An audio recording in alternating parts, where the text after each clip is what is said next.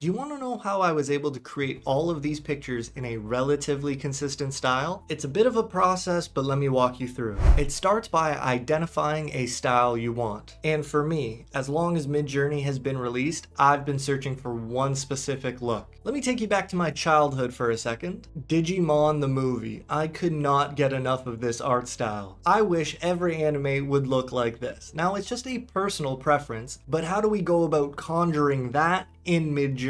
Well, we're going to use one of the new features and an old feature to make my dream come true. Sort of. First, I gathered some screenshots from that movie to use as reference images. I saved them onto my computer. Then over in Discord, I hit this little plus button down here by the prompt box. Upload a file. I select all the reference images and I'm going to hit enter. Discord is going to place them all here in a grid, making them easy to access. Now this is where we're going to use Midjourney's newest feature, /tune. We're going to be able to tune a prompt just how we like it. You're going to hit /tune, and now you could click on these images and hit copy image address and then paste them into the prompt, but the easy way to do it is just to drag and drop. Make sure you hit the space bar so there's a space between your first link and your second link. Same thing for the third.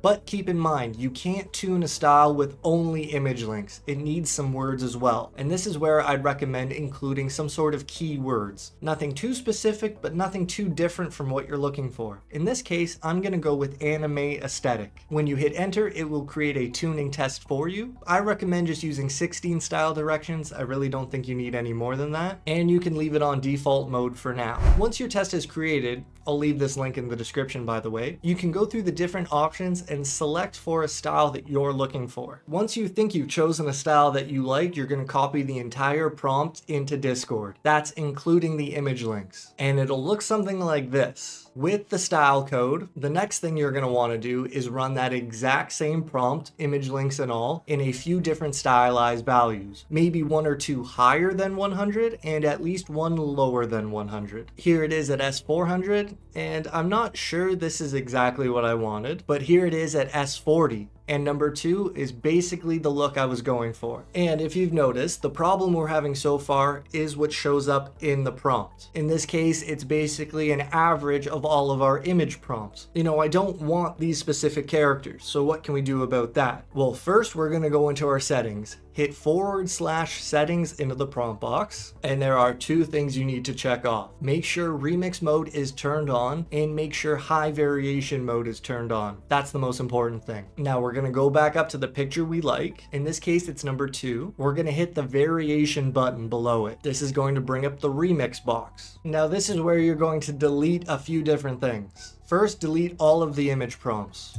Get rid of those. Also, delete the style code. That's pretty important. I know it might seem counterintuitive, but we tune the style to look this way, and when we remix the picture, we don't want that style code affecting the remix. That's why it's important. You can leave the lower stylized value, and I suggest you do. This will make sure Midjourney follows your prompt more closely. And at the end of the day, in terms of consistent style, that's what we're looking for. Now at the front is where you get to input your new subject. We'll go with Wonder Woman to keep things simple, anime aesthetic S40, and this is going to be a remix of the image number 2. You'll hit submit, and you'll get something like these. Now keep in mind, not all 4 of them are ever going to be exactly what you want. Our hope is just to get one of them. To be honest, I like all of these, but maybe number 2 is the most similar to what I had in mind. Now from here, what can you do? Well, you can go back to that original picture we remixed and run this process again with different characters, or you can continue the remix from here. In this case, number 2 as well. And this is where we can input any other characters or any other scenes that we want. And you'll get something like these. Look at number 1, look at number 3. That is so gorgeous. I know looking back at the Digimon reference, maybe it's not identical, but this is harnessing that emotion and that feel that I wanted. From that same Wonder Woman remix, I got these for the Hulk. Number 2 is incredible, incredible Hulk.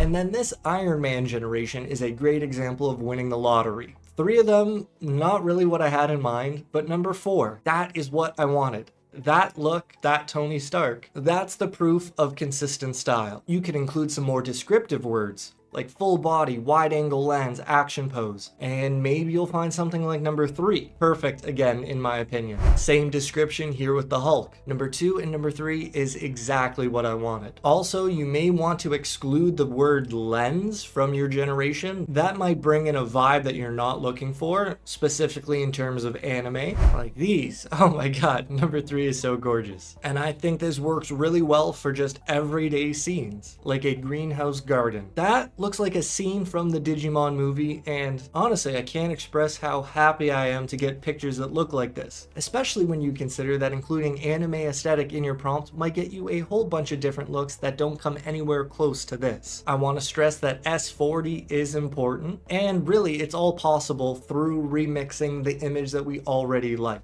Sports car came through great. Love number 1, that's just incredible. A random professor's name, Professor Collingsworth. Sure, I like the look. I like the vibe. Alfred the Butler, not bad. Number 3 is pretty much what we wanted. Police Captain, it's great. I thought Martian Manhunter came through really well. Number 1 looks like a still frame from the movie. Maybe it's just nostalgia in my eyes and it doesn't actually, but I think you get my point. So let me recap quickly. You're going to tune a style with image prompts. You're going to make some selections and choose a style. You're going to generate that entire style, including the image prompts. You're going to make sure remix is turned on, then you're going to hit the variation button on the image that most closely resembles the style you wanted. Then you're going to delete the image prompts, you're going to delete the style code, and you're probably going to want to use a lower stylized value if you haven't used it already. Then you can include any subject you want. After that's completed, you can go back and remix that original picture again, or you can continue with your new subject and keep remixing from there. And that should keep all of your generations within a very slim margin of the same look. I hope that helps you out, and if you're confused about tuning and maybe the workflow you should be using, make sure to check out this video here. I hope you're doing well, take care, and I'll see you next time. Peace.